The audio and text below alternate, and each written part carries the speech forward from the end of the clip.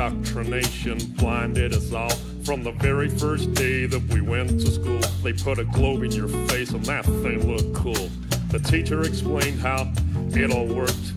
Of course it sounded so berserk, but who was I to question it? Because I was just a tiny kid. It sounded crazy as could be, but teacher would never lie to me. She was real nice, she didn't know. She too was taught to believe in that globe. I don't blame her, it wasn't her fault. She was only repeating what she'd been taught. I went through life believing that lie. That spinning ball was now in my mind. Don't let them take your mind. Don't let them take your mind, man.